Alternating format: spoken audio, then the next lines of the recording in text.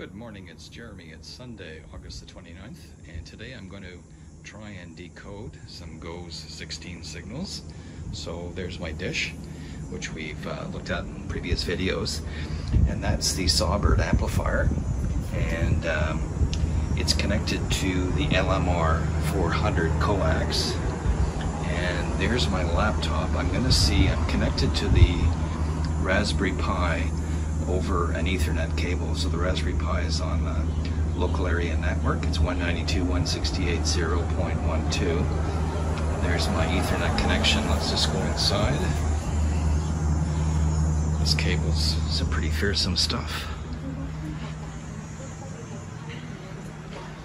So here's my Raspberry Pi. I've got a Raspberry Pi 4B.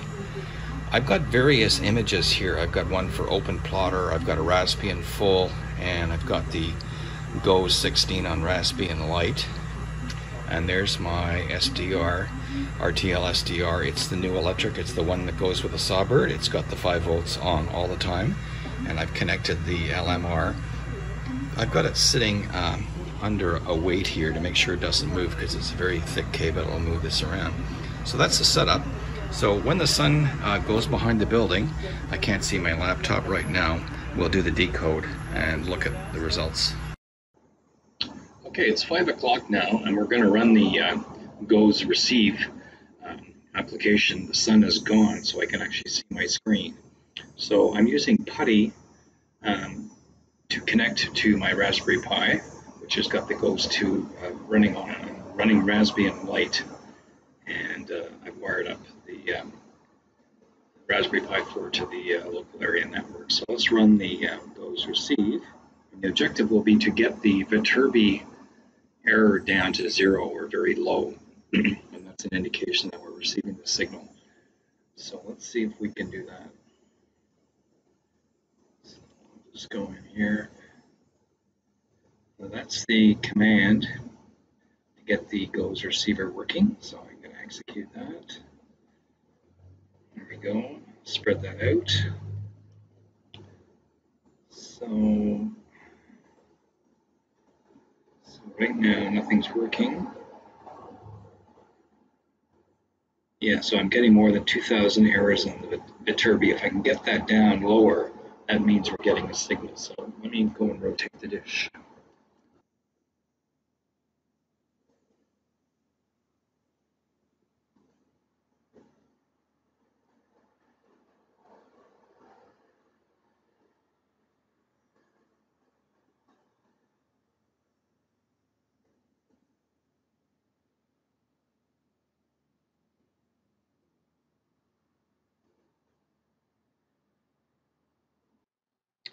Okay, so I quickly want to go over the blog post. There's the blog post that matches this YouTube video. And remember, in the second video, we did a signal capture, and that's what we received using the RTL-SDR and the SAWBIRD. And this is the HRRIT GOES signal. It's about 5 to 8 dB above the noise level. We said the noise level was around 100 dBm. Originally, I guessed the transmit power was 60 dBmi, and it looks like that was too high. So based on what I'm seeing here on this noise level around 100, I'm guessing that the transmit power is probably around 52 dBmi. Anyways, we have a signal to noise ratio of about 5 to 8 dB. So what I wanted to do is I wanted to do a simulation with BPSK and see, for 5 to 8 dB, what kind of error performance I'm going to get. So let's just quickly look at I built it in Psychos. So there's my Psychos model. So what I'm doing is I'm using a random generator here, plus minus 1, and I'm multiplying directly a cosine signal. This would be the carrier wave. And then I'm adding additive white Gaussian noise. Now in the channel, you're going to have more than noise. You're going to have, maybe some atmospheric distortions and, lightning bursts and stuff like that. But just for simulation, I'm just using white noise. And then on the receive end, I'm re-injecting the same carrier here, exactly the same one here. And that'll bring back my baseband data. I don't have a transmit filter here. I'm just using a low-pass filter here to simulate all the filtering. So that recovers my data. And then what I do is I sample and hold. I compare the received waveform right in the middle. If it's greater than 0, I call it a 1. If it's less than 0, I call it a -1. And then what I do is I compare the original transmit signal with what's recovered, and I get the bit errors. So let's just quickly run this and see what happens. I got a fair amount of noise just to show you what's going on.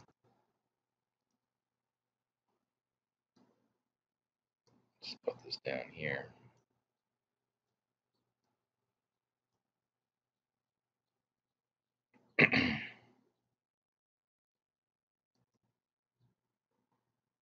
So if I look at this first screen here, this is my transmit carrier. Actually, just for simplification, I'm using 1 kilohertz for my carrier, and my data is at 100 bits per second, just for simplification. So if you, and there's my noise, and that's the noise added to the signal. If I expand here,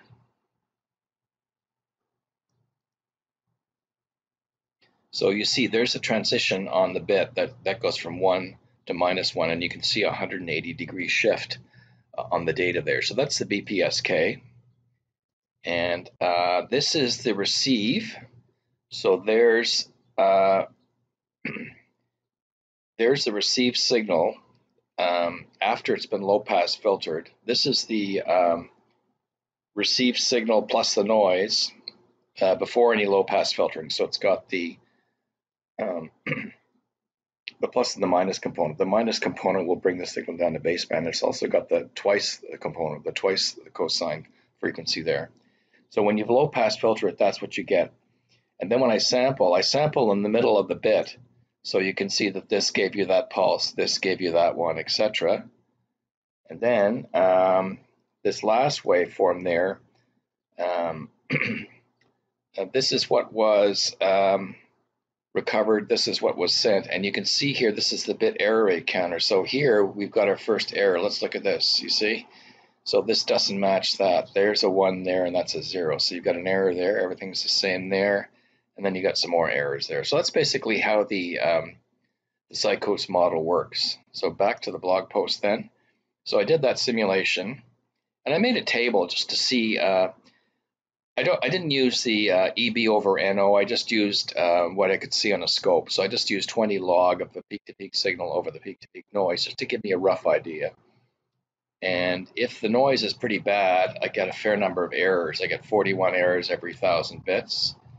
If the noise is the same as the signal, I get 6 errors in 1,000 bits. And if the noise is, let's say, 6 dB, I'm getting less than 10 to the -3. So in our case, we've got 5 to 8 dB, so we're going to have better than 10 to the -3, and that's without any coding. If I add Viterbi coding and Reed-Solomon coding, I'm going to have fairly good performance. So I could say then with our signal of 5 to 8 dB, we'll be able to see pictures successfully. So that's basically what I'm saying there. Over here, I'm just going through the setup of the Raspberry Pi, loading the GOES tools. The 2 excellent articles I've referenced here, reference 3 and 4. One is from RTL-SDR.com, the other is from Alexei on GitHub, and they've really nailed this down. So basically, I'm just following their articles. When I had an old SD card sitting around, micro SD card, it had a whole bunch of stuff on it. I couldn't clean it up completely with Disk Manager in Windows 10, so I had to go to the DOS utility disk partition. You just have to be careful using that, because if you pick the wrong disk, you could wipe out your laptop. So just be careful using disk part. So I used that to clean up the SD card, and then I loaded Raspberry Pi Lite, and then I put PuTTY on my laptop. Oh yeah, I also you have to get into, when you first load Raspberry Pi Lite, you have to go in there and enable SSH, so you can get into your laptop. So you can get into your Raspberry Pi over the net. That's my PuTTY setup. Once GOES tools are in, you can use RTL test to see if your SDR is there. That's what that is. And then finally, there's my output of GOES tools receive.